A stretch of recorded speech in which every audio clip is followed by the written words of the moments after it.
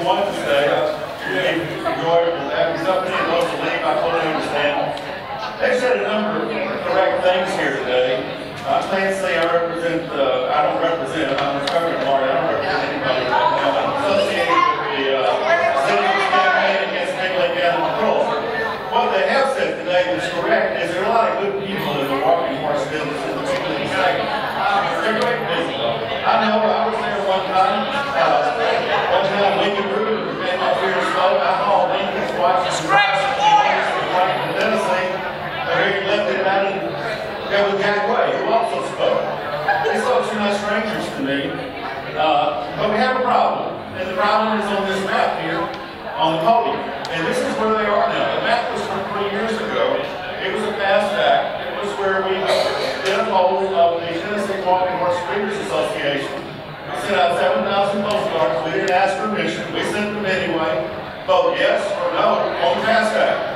Consequently, there was a lot of palaver about it. They said throw the ballots away. Well, guess what? 26% voted. They voted for the past act. 63% was a 26% turnout. Now, that's hard for the FEMA leadership to accept. They've done a takeover, and then they changed all the bylaws, and then this thing is over. When these passing changes are off this horse and the animal cruelty is, we're going to have to do something to get that bylaw reversed to let that breeding association crank back up. The future of the horse is unlimited, but the map tells the whole story. This is where it's concentrated now. It's come all the way down here. And these people, these ladies and gentlemen, hey, Tati, how are you? She has a dog named Peanut Butter. And one more time, I've been in this culture. I raised world champion walking horse. I said raised, I didn't say buy. I raised the colts, and they know that, and that's okay. They talked about the horse is not what they don't have this little horse anymore. Here's one named Glimmer, which is July 18, 2015. He was in the show ring. Sure was, in London, Kentucky. Hey, y'all come on back in here. Y'all don't have to shoot from outside. This is Glimmer in the show ring, and he got some pretty bad feet. Those are his feet. This was taken 10 days later. They sent him to a sale to get rid of him. He's been shown for 9 years, 40 shows, 5 states. His last known trainer was in 2013. It was a Celebration judge. Okay? This horse was connected 16 ways from Sunday. But this is a horse that they say don't exist anymore. Mr. Bill Young, the president of the Trainers Association, came to Panama City Beach. He said, this horse doesn't exist anymore. Yes, this horse does exist. Here he is showing, here he is here. Between here and here, they put him on Craigslist and wanted $757 for him. This horse had a one-way ticket to Mexico. What's the date on that paper? Which one? The one you're holding. This one? This was July 18, 2015, London, Kentucky, according to the people who brought him to the horse sale. Mr. Tim Brown of Science Hill, Kentucky. Now, Mr. Mike Inman has gone out to Wartrace, Tennessee and said, the big league is a figment of your imagination. He told the town council that. This is the big league, and it's not a figment of your imagination. In my right hand, I'm holding Walk Down Charlie, who's a world grand champion. In the left hand, I'm holding Jim's Ice Glimmer, who's my horse. The one that Miss Pricer, who spoke earlier, rescued. She didn't have quite enough money, cost $500 to rescue. She called me and said, will you put up $500? Yes. So here we are. This is Jim's Ice Glimmer. He's a living example of the big lake animal cruelty. And one more time, he was a big show horse. He wasn't a world grand champion, but he was shown 40 times, 5 states, 9 years. We took the stacks off of him, 8 pounds, lead in both feet. Y'all have heard that story. I want to put something else on the record. And we FOIA requested and got Todd Ballard from the USDA, who answered Representative Rogers' letter.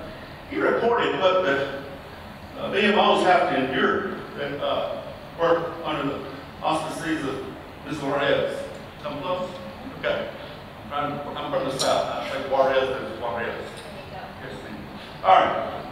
This is horrendous. They use the N-word. They had 4 incidents in Panama City Beach, where the horse show was back, where we brought all the attention to the public down there, where they went after PMOs who were verbally abusive. They got after one lady because of her, well, their gender, woman, and then she was Hispanic.